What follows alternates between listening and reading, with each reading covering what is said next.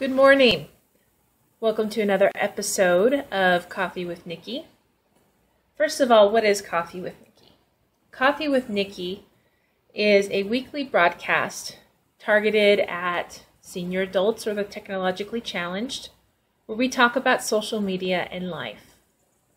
I wanted to prove with this video that you can actually serve people online right from your home, in your curlers, no makeup, and in your fuzzy slippers. That was the inspiration for this particular video series. So that being said, today's episode is called, we're going to talk about zombies. Now, I'm not talking about the zombies that eat human flesh and Walking Dead. I'm talking about zombie posting. Zombie posting is when you're sitting there on your couch, the TV's on, or maybe it's not, but you're bored. You're just hitting the share button perpetually. You're not thinking about what you post. You're just posting because you have nothing to do and it's a habit to go online. The question you need to ask yourself is, how can you serve your community online? How can you serve your friends, your neighbors, your followers online through either acts of service, words of encouragement, prayers? Who are your friends? Who are your followers? That's another question to ask. Are they believers? Are they Mormons? Are they Jehovah's Witness? Are they, do they go to church? Who are your friends? What do they like to do? What are their favorite movies and music? And those are questions you need to ask yourself and investigate. A lot of times, a simple gift card to someone because they have a favorite restaurant that they talk about a lot on Facebook is really great to mail to them or to hand to them as a surprise if they're having a tough week. Sometimes your service is just simply sending them a private message to talk to them and make them, feel less alone.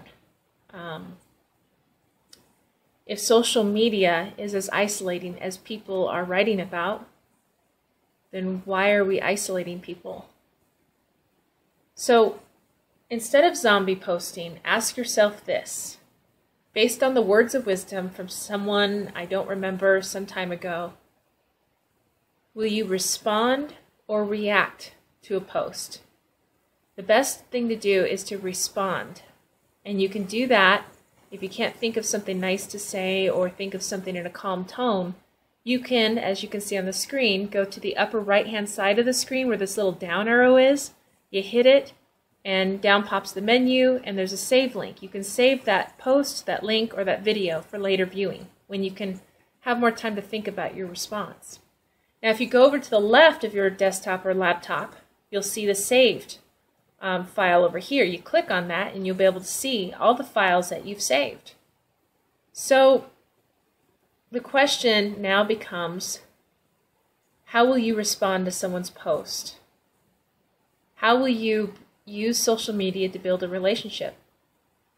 One of the questions is what is the use of social media? Well, it's no different than a conversation, or why would you go to a program that you're not interested in with a friend? You're building relationships. That's what social media is supposed to be for.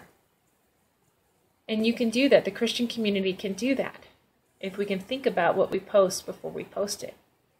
You will never do it perfectly, but here's some suggestions on best practices. One, if somebody needs practical help, connect them with a ministry in their area that can help them with that practical help. Do it on their behalf with their permission. Second, respond, not react, and engage them in a discussion, not a debate. Once you offend them, once you debate them, you're done. You can't get farther than that. Lastly, try to move the conversation from a public forum to either Messenger or email or text. And that way it's just you and your friend, and you can talk more freely. Because sometimes if you're talking in an unfriendly forum, it can become a haven for trolls, and you don't really want that if you're trying to serve your friend. So, last thought, think of social media as serving, not self-serving. Every time you go online, ask yourself, how can you serve your friends? And find ways to engage them rather than just hit a whole bunch of likes or by habit share things. Don't be a zombie. Be an intentional, missional Christian. All right, I will see you next week.